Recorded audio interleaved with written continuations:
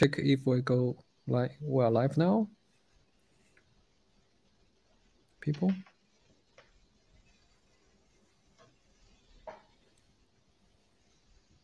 Oh man, where's Godox Global? Oh yeah, I think we're live now. Yeah, cool. Nice. Perfect. Beautiful. Yeah, let me just share on my Facebook. Yeah, perfect. Let me just share on my Facebook. Yeah. Nice. All right. Nice. Good morning. I think probably in Europe, and good afternoon and good evening for my Aussie friends. Welcome to the Godox talk, global educations. Today we are going to have a fantastic. We are interviewing this fantastic photographer Volodya, who does this amazing extreme action photographies. I love his work, especially the way he's using foreground, how to frame the subjects with a clear negative space, and of course his off-camera flash to make the people really stand out. Smaller people stand out from the background, which is beautiful. Without any further ado, I'll leave the talk to him because he has lots of amazing work to share with us, and he's also going to discuss this high-speed sync, right? I think it's a very controversial topic because lots of portrait photographer will be, oh man, you're going to lose so much power and it's very hard to control. And why don't you just use ND lens? I think it's all about perspective, isn't it? Like different methods work for different genres. And here, Volodya is going to share his perspective and how HSS helps him to define his unique style. I will leave this with him, and it's welcome, Volodya. Thank you, Aris. Hello, everybody. Yeah, my name is Volodya. I am action and adventure sports photographer. So today, let's have a small conversation about flashes, like specifically about high-speed sync mode. The most important thing, like in action photography, it's very often when we use high-speed mode. So let's start from the beginning. Yeah, usually there are three standard factors affecting our exposure. Yeah, we all know them. It's aperture, it's ISO, and it's shutter speed. Oh, I have a little bonus. I don't know, on camera, if you will now see on the camera, on my web camera, you can see this aperture, like here. It's aperture from Sony lens. I think it's 50 millimeters, but it like works like that. Yeah, cool thing to play. So yeah. As I said, we have three standard factors affecting our exposure. It's aperture, ISO, and shutter speed. We all know this because learned this from start of our photography experience. So if one of these factor will change, another one need to be changed to keep exposure correctly. Yeah, I think these basics kind of know everyone. Let's turn to the next slide. But when we're doing flash photography, they're a little bit different because when we start to work with flashes, they're a little change. Now, shutter speed doesn't really count, but it's only while we're in normal flash mode. It's important thing, yeah? I'm not talking about high-speed sync mode. I'm talking only about normal mode, yeah? So in normal flash mode, shutter speed doesn't count. So with flash, there are four factors affecting our exposure. It's the same aperture and ISO, yeah, we all know that. And the new now factors is distance and power of your flash. So two things from our camera, it's, as I said, ISO and aperture, and two things from our flash, it's distance and power. And even in detailed flash mode, we only control ISO and aperture. Therefore, we need to use flash exposure compensation to affect our detail flash exposure. Yeah, so In TTL mode, we also use only aperture and ISO. Shutter doesn't count in normal speed sync mode. So as I said, when we are shooting with flash, shutter speed doesn't really count, but of course there are some deep technical details that we will now discuss, and we'll try to explain. I will try to explain you in the simplest way. I'm not like person who knows every single technical thing, like, and I can't precisely tell all numbers and other physical or construction things. I will just try to explain the possible easiest way how to understand how high-speed sync works, and will share my experience in photography with you. So yeah, let's go to third slide. So yeah, here's a standard scheme. Please keep in mind that we're always talking about high-speed sync usage in action and extreme sports, yeah, where athletes are moving really fast. It's important. It's a little bit different conditions compared when we're shooting portraits, when model can stay still and another still subjects or objects. So shutter has two curtains that opens and close, yeah? At speed slower than 250 of a second. Sometimes it's 320, it depends on your camera. The first curtain opens and stays open while second curtain doesn't even move.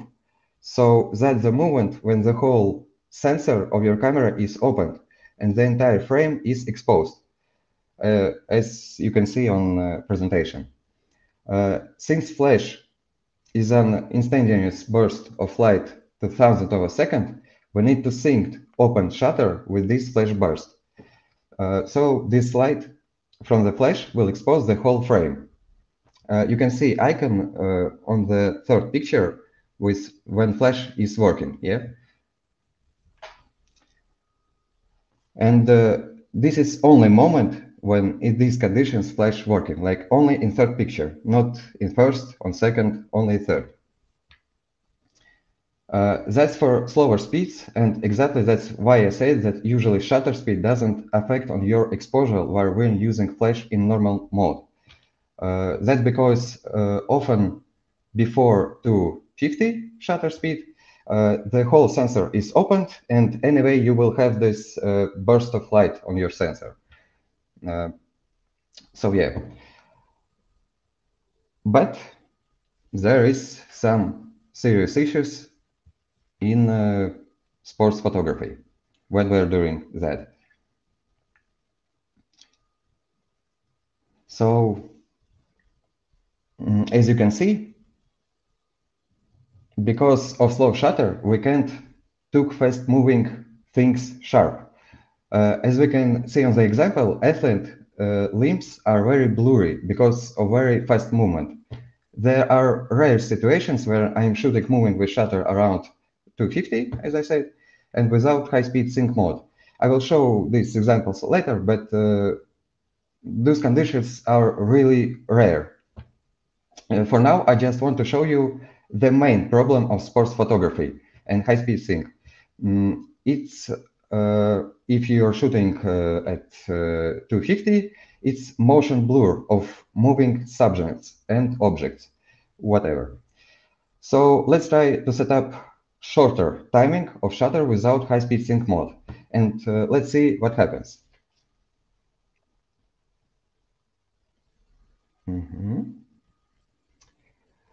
So yeah, here's the second scenario, and as you can see, at shutter speed faster than 250 of a second, the first curtain of the shutter opens, and before it can completely open, the second curtain starts to follow behind and close. This means that there's no time that the sensor opened for light all at once. Like it's never opened fully, yeah? A small opening is traveling across the sensor, exposing as it goes. So I want to say that a higher shutter speeds, one moment. Yeah, the higher shutter speeds never leaves fully open sensor. So that's why we have issues with blackout in photography when shooting, of course, actions. So here's example of blackout effect.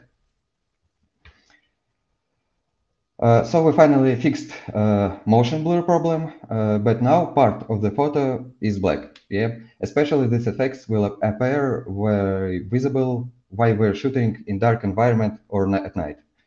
And the more higher shutter will be, the stronger blackout effect we will have. And at this moment, we have only one solution: activate high-speed shooting mode. But before explaining next step, sorry, I want to show you one interesting benefit of this blackout effect. So on the next slide, there is kind of interesting situation. Yeah, Aris, could you please move our avatars a little bit? Yeah, perfect. Thank you. So once while I was shooting reportage of site-link competition, I tried one thing and it worked really well. Of course, this effect you can gain now through Photoshop, and it's absolutely not unique in our days, but just want to share this kind of experience in my photography life. So it works well, really good with reflection when you need to highlight reflection with flash, but the main subject leave a silhouette without flash on it. Yeah. So here you can see that on the bottom of the frame, athlete is highlighted with the flash, but on the top, no. I gained this result using advantage of high shutter speed without high-speed sync mode. Potentially, you can experiment and create something interesting with this, especially using reflection like here in the puddle, or in the mirror, or in the glass, whatever. It's absolutely not the best example of photography, what I am showing you now, but just saw how you can turn photography technical issues into advantages, some kind of interesting way. A quick question, Volodya. How do Yeah. you? What trigger would you use to achieve this kind of result? Because I think yeah. Yeah, it's X Pro for Sony. I will show you now. Here it is. Yeah, this one, small. So you basically disable high-speed sync, and then you will receive that kind of result. It was kind of interesting situation because I just forget to turn on high-speed sync mode, and it left me in that result. Yeah, and later I was just thinking like, hey, it might be a cool feature. Like you can half a frame live in flash and half a frame live without flash, and it can bring us to some interesting ideas in the future, of course. So yeah, yeah, you can turn back our on full screen presentation for people to see. Yeah, thank you. So yeah, we're finally here. Now I will try to explain you how exactly high-speed sync mode works. So the way how HSS solves high shutter blackout problem is that it starts firing the strobe in pulses as the first curtain opens, and it continues to pulse until after the second curtain closes. Yeah. So this pulsing is happening so fast that the sensor perceives this as continuous light. So now, as that slit moves across camera sensor, your flash now exposes for the entire frame correctly, and it's very important. So technically, it's quite simple, yeah, but for me, it's very impressive. Just imagine how fast this whole setup works. Thousandths of a second, our eye can see just like a micro flash.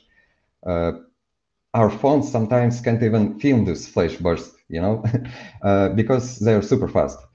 So yeah, technically, this realization is amazing because it's like several micro flashes as one huge flash. Yeah. I heard another mate of mine saying that he made a user analogy of when you do high-speed sync, the flash burst multiple shots. So it almost, you can think of it works like a continuous light. Would you agree or disagree? Yeah. Like sensor of the camera see this flash as continuous light. Yeah, that's why technically this setup works. Because our camera see like it's not only one burst of flash, it's like and it thinks like, oh, it's continuous light. Yeah, so it writes image on the camera without blackouts. So yeah, let's just compare both options side by side. Yeah. Also, on the diagram, you can see all things. It's really important to understand that because we can see on the top that the middle of exposure flash bursts once and on a full power when the frame is fully opened. Yeah, when athlete perform a trick, frame is opened. It's like when shutter speed is 250 or under that. Yeah, and flash only one time pops, and that's all. But it pops on a full power. Yeah, if you can set up your flash with full power. So, but on the bottom setup, we can see like flash bursts a lot of time during the whole exposure process. And the only thing that it's not with such big power as on the first example. Yeah. But about light power lossless, we will talk a little bit later. For now, I just want you to understand this, how it works when you shooting without high-speed sync mode and with it. Yeah, just for those who want to start shooting with high-speed sync mode, I have Godox triggers or flashes. Yeah, I will show you how to. It's really important because one day, not one, several days, there were situations where I just forget to turn on high-speed sync mode, and yeah, result wasn't fine. So yeah, you can see that just I'm pushing on one button, there's sync, yeah, and it turns on this mode, yeah. You need to turn on this mode on the trigger and as well on the flash, yeah. It's really important, otherwise camera will not recognize high-speed sync. Yeah. So yeah, I explained how high-speed sync works and try to deliver information in simple possible way as I can. You can ask questions later. Yeah, I will try to explain more deeply if you don't understand. And now let's talk about pros and cons of this shooting system. I will show you my work examples and will share some photography experience. So yeah, firstly, let's talk about advantages. So probably the main and the first most important advantage of high-speed sync mode is that it allows you to shoot with a wide open aperture in bright light situation, giving you nice shallow depth of field. Because you can keep speeding your shutter up to make the background go darker and darker without changing the aperture. Yeah, of course, this method uses a lot of photographers in other genres like portraits, wedding, car photography, and etc. Remember when I said the shutter speed doesn't affect when you're shooting with flash in normal mode? Things are really changing when you're starting to shoot in high-speed sync mode. Now, instead of aperture, we can control our exposure with shutter.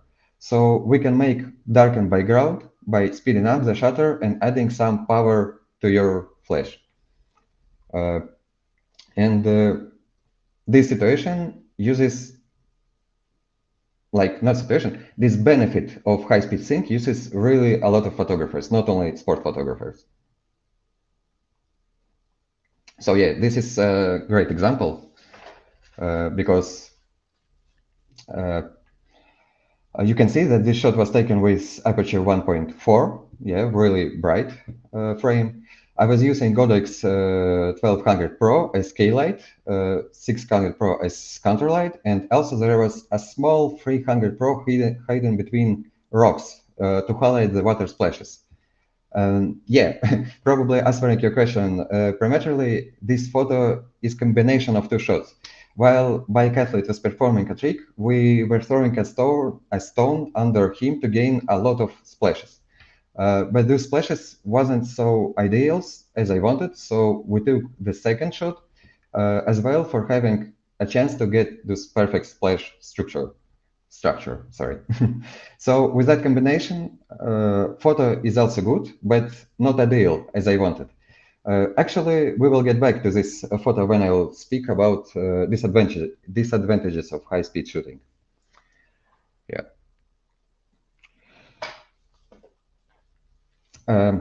The second very important advantage using high-speed sync mode in sports photography is obviously the shutter speed.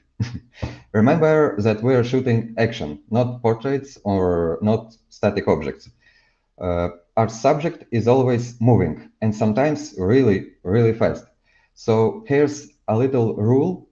The more faster moves athlete, the more power of flash you need to freeze him in air.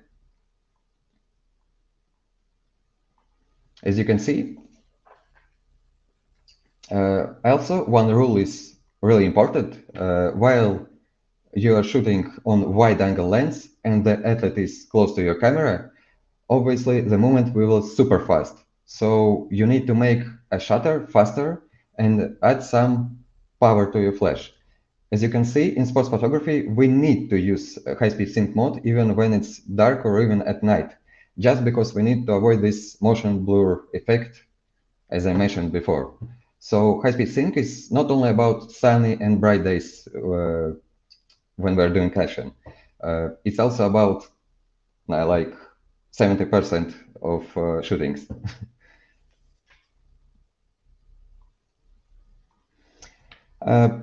Previously, I told that there is really rare moments when I am shooting without high-speed sync. Yeah, because with shutter 250, you still can get those sharp images without motion blur, but the subject needs to be really, really far away from the camera. Like, well, yeah, like here in this situation on presentation. So he's far away from camera. I'm taking picture on telezoom lens, and if there is some motion blurs, yeah, also like here, we can always remove it in post. Also, when I'm shooting silhouettes, so I setting up flash behind the athlete somewhere far, far away, and athlete also is in front of camera but really far away. He is not moving some really fast, like he's in midair position. And like in midair position, there is a moment when he's like freezing for a microsecond. So you can catch this moment, and it will be good without motion blur.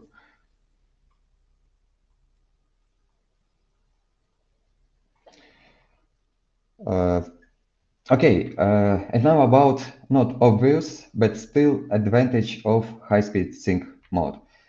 How else we can keep the aperture open without increasing the shutter speed? Yeah, by using ND filters that makes darken the frame and prevent much light into the sensor. But this method works well and is cheaper than buying a flash system with a trigger. Unfortunately, this method has one serious con that will not allow you to use this method in sports photography, and this con is autofocus. Probably in bright sunny day it will work good, but in cloudy day or even at night, because of light will not reach the camera sensor, autofocus on the fast moving objects will fail a lot of time. So that's why I'm not using ND filters in sports photography. And probably it only applies to situations when you're shooting only sports. So yeah, this issue is applied only to sports action photography. Because if you're shooting static stuff, this method with ND filters works well. But remember that you will still have to uh, plus one glass in front of your lens. Uh, yeah, maybe it's good cover, but it's also cheap, and the filters are not qualitative. So you need to buy a good one. Otherwise, you will have issues with white balance and photo quality overall. So yeah, it's not obvious, but when you're shooting sport reportages, and the filters doesn't work at all. And let's talk about disadvantages of high-speed sync. Unfortunately, there are two of them. This photo actually is a backstage of the shot where MTB athlete was performing a bike trick on the river with splashes. This shot not staged. This guy literally was sitting there and realizing about what we still have to do after this photo session. uh, and what was waiting us after this photo shot was probably the most annoying disadvantage when you're using high-speed sync in sports action photography. Because the hardest part of the shot was to carry all the equipment with bike over the hills where the path to the location lays through bushes and weeds that have been overgrown. So it was sad to realize that now we have to pack up all the stuff and carry all the equipment back through all the sea hills. So yeah, uh, as you can see on the photo, sorry, there's a lot of equipment. Two heavy suitcases, two backpacks, three tripods, and a bike. Yeah. Imagine to carry all this through hills and forest for about like 3-4 kilometers or 5. So yeah, the most important con is that all equipment is quite heavy. You have a lot of things to carry. All these flashes with tripods are not just pocket stacks that you know can easily take out and shoot. And where you're carrying it once, it's absolutely not a problem. But when you're doing it over and over again for almost every photo session, yeah, it gets annoying. Especially because a lot of locations where I am shooting are not so easy to get by car. They often need to climb somewhere or walk several miles, and yeah, it's kind of difficult sometimes. That's why I'm trying to be physically prepared for this. As well as I'm traveling often to other countries. Sorry, on. Yeah, as I'm traveling often to other countries, I'm often taking all this stuff with me. So there's a lot of situations when you need to pay additional fee for more baggages. So yeah, the first disadvantage is sizes and equipment weight, especially when I'm setting up flashes somewhere on a tree or on a bridge, where hard to reach areas.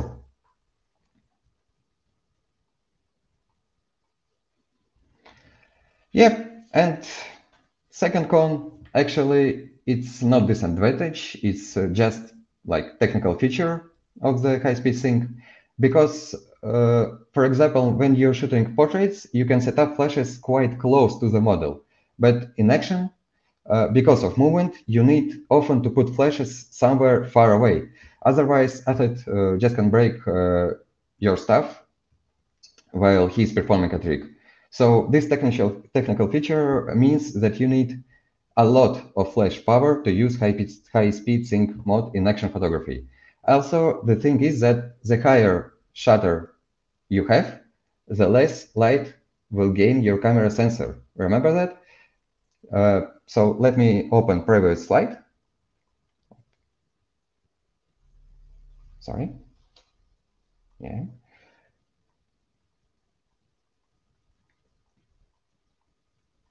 Yeah. So in high-speed sync mode, shutter now affects on exposure. Imagine when you're shooting at 1/2000 of a sec, how small this slit between two curtains is. It's very small, and now imagine how less light your sensor will get through this small slit, especially when this slit passes through in a microsecond. And obviously, you need a huge flash power to highlight the subject while the slit is in front of your sensor. Also, if you will use softboxes or umbrellas, it will lead us to even less light. That, of course, will affect exposure and the final shot. But cool thing is that nowadays cameras have a huge dynamic range, so any exposure you can compensate in post. It's a really safe thing. Also, we can see there that it's need a more power to use high-speed sync mode, so it will also affect on our flash battery life. I can't say it precisely because it did not measure time, but in raw numbers, it drains something about like 20-30% faster from your battery. So yeah, it's about disadvantage with high-speed sync that, yeah, it needs a lot of power. So yeah, in conclusion, I want to say, like, in action photography, you need to have high-speed sync mode. Sorry, like you can take shots without motion blur effect or without blackout, without high-speed sync. Yeah, and it all leads us to have a lot of equipment and powerful flashes, but not like very powerful. There's one more slide. You can, yeah. So yeah, of course, sometimes you don't need to use like everywhere AD 1200 Pro. I'm often working with a 300 Pro, and it's perfectly fits for a lot of situations, especially when it's not bright sunny day. But yeah, in action and extreme sports, I'm using high-speed sync mode in something about, as I said, like 70-80% of situations. And as far as I know, my colleagues in action sports use this mode just same often. The thing is that now in our days, we have such insane possibilities in photography. We can literally bring whole studio in any situations, in any conditions, like in the forest, under the rain, on the rooftop, somewhere in the, I don't know, garage or desert. And we can take there a really cool shots, like mind-blowing shots. And I feel like in future, when flashes and cameras will get more powerful and more technology updated, we will have such amazing opportunity to create just mind-blowing content, especially with portraits and action photography shots. So we already have that opportunity. And this all realization makes me really inspired. Okay, thank you for listening. And yeah, I'm sorry for my English mistakes. I'm working on it. You're right, mate. All right, thank you, Volodya. Just one more point, guys. Because action photography outdoor is basically a flash mixing with a natural light. That's why you need high-speed sync, because you need to freeze the natural lights parts as well. But with the studio photography, you don't necessarily need high-speed sync in order to freeze the actions. I think another photographer in the studio, specialized in the studio photography, who has already mentioned that. So there is a clear difference between the T.1 values and high-speed sync. It's totally different two genres. For your information. Now, I have a few questions for Volodya to start with. This is the question I want to know as well. It's like it's lots of gears, man. Yeah. So yeah, basically, You know, there is time when I'm shooting for myself. I just like, oh, I've got an idea. Oh, bike athlete or skateboard athlete or parkour athlete. Uh, for example, John. Hey, John, I have an idea. We can shoot this photo. Let's take it. He's, yeah, yeah, let's go. So when I'm shooting for myself, I'm uh, often asking friends to help, or even not asking help. I am doing all by myself, carrying all bags and all this stuff.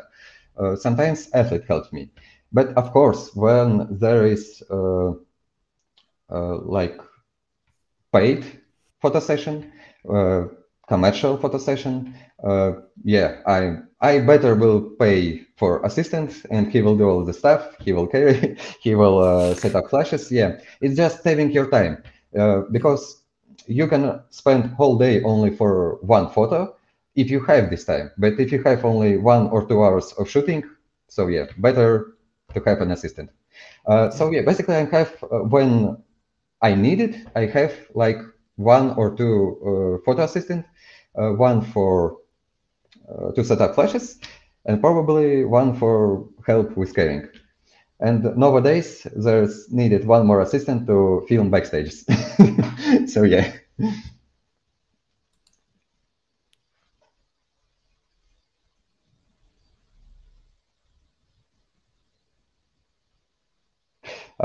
Unfortunately, no. I have only AD600 Pro, so yeah, I basically don't have experience with AD600 non-Pro. So maybe Aris can answer this question because Hey, yeah, he Bruce, probably if has. you're using BD600, the only difference is BD600 doesn't support TTL, but it does support high-speed sync, if that's what you're asking.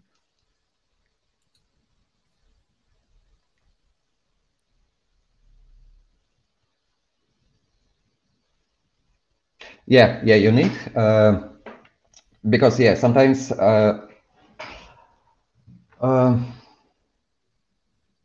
you know, it depends. You need and no, because sometimes it depends on how far away from the flash you are. If signal from flash to trigger is good, then yeah, you will put high-speed sync mode on trigger, and it's automatically will enable through the signal on the flash. But if you will go far away from the flash, sometimes I'm shooting really far away and signal doesn't, flash can will not burst. Yeah. So if you will turn high-speed sync mode on your trigger and flash is somewhere far away, it will not get that signal. So basically, I'm always trying to turn high-speed sync mode on the flash and on the trigger, and see that it works. So it depends on the camera model too. On my A1, it automatically, I don't know, it works. But on some brands, it might not necessarily work. So best to double check on both the light side and the trigger side before you Yeah. start shooting. Here's a tricky question. Yeah. As I said before, yeah, it really affects, and it affects on like 30, no, yeah, kind of 30% flash power, because he need when he bursts, he do it a lot of time, and of course, uh, the top of the power like double size it or 1 to 3 part size it. So yeah, it's affects, but you can always like remove this disadvantage when you put flash closer to your subject or object. Okay.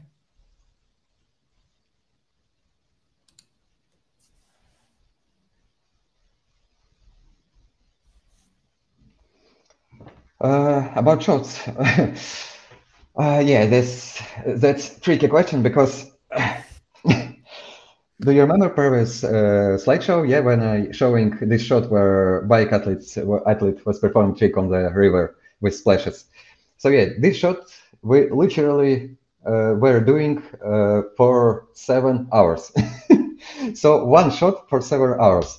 But if you're asking about attempts, so yeah, there are sometimes a lot of attempts because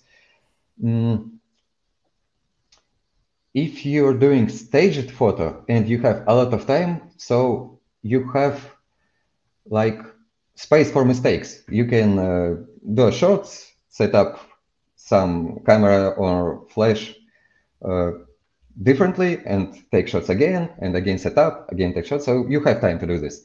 When you, of course, working in commercial or in reportage shootings, you need to like feel through your experience. So it's that moment when experience helps you and you can set all things from the first or second time and do successful shots already like on the second time, on the first time. And about batteries, actually, Sorry. Okay. But I will answer. Yeah, about Sorry, batteries. I jump ahead. Yeah, I'll go It's back okay. to that Yeah, question. I will just answer. Yeah, about batteries. I remember. About batteries, ID 300 Pro. When I was shooting with them, there were situations when batteries were uncharged. So yeah, if you're shooting like in 3 or 4 hours in a row and using flash on its full power and especially on high speed sync, yeah, 3 hours about that they will after 3 hours they will uncharge. With ID 600 Pro and 1200 Pro, there were rare moments when battery were uncharged, especially 1200 Pro. It's like my favorite flash. It's powerful, of course, and its battery life it's very impressive. Like in whole my experience of shooting with this flash, never this flash was uncharged. Uncharged, yeah, sorry. Yeah. Mm-hmm. So yes, it's gonna be available on YouTube soon as we finish.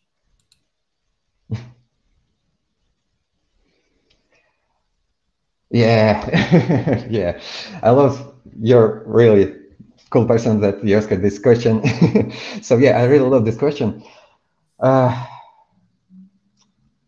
I opened like this trick not so far ago that you can use softbox with high-speed sync in high-speed sync mode, but yeah, of course, you need a lot of power.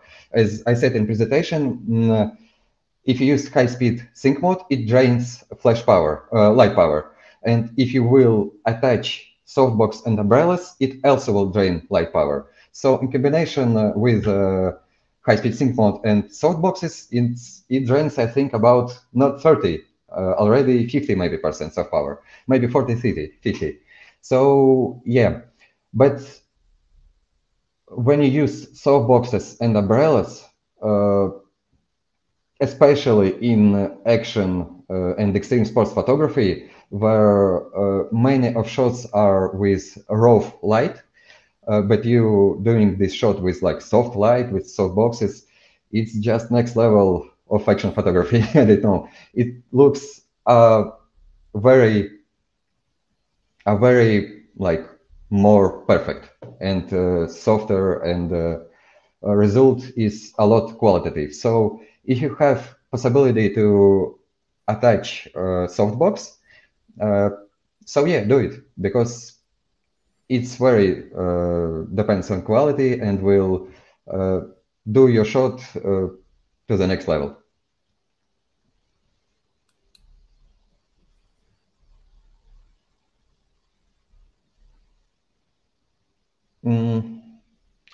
What means in low light, like at night and dark environment? Yeah, I think. Mm-hmm.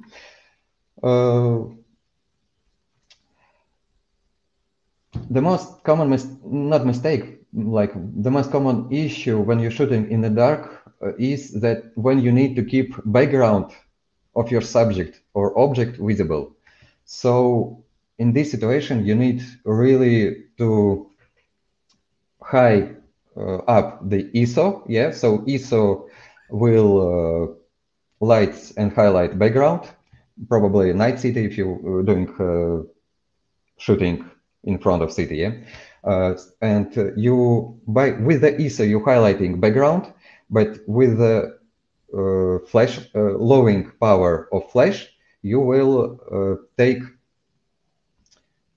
less overexposed subject in front of this background.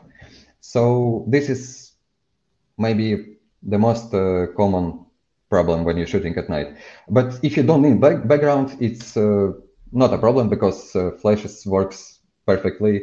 And what I love that in the night you don't need to put your flash on full power. Absolutely not, because you don't need to highlight so much subject. He will always be highlighted.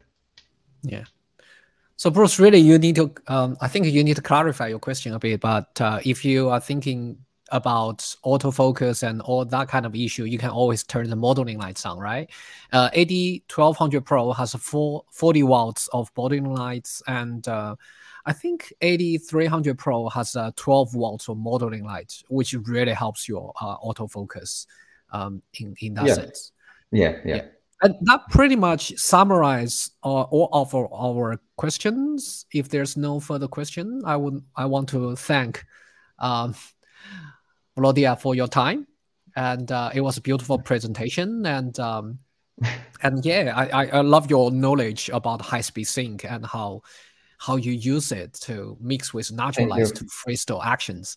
And you guys, you please do visit his amazing and very unique photographers. Please do visit his Instagram and his Instagram handles, which is right on the video, which is Action Photographer.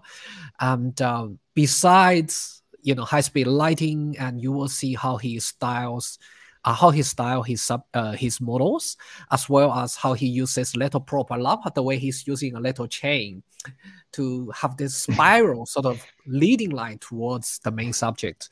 So the way he frames his subjects is amazing, guys. He has lots of BTS videos on his Instagram too. So if you guys like action photography, go there and check him out. And thank you again, Volodya, for your amazing presentation. Yeah, one moment. Also, guys, I'm, as you already heard, I'm not perfect in English with speech, but you can always ask me a question on Instagram or Facebook. I will answer more detailed answers. So yeah. Thank you, Volodya. Thank you. You're being so nice. All right, guys, this is your Mad Aristotle. I will see you until next time. Ciao soon. Have a nice day. Goodbye.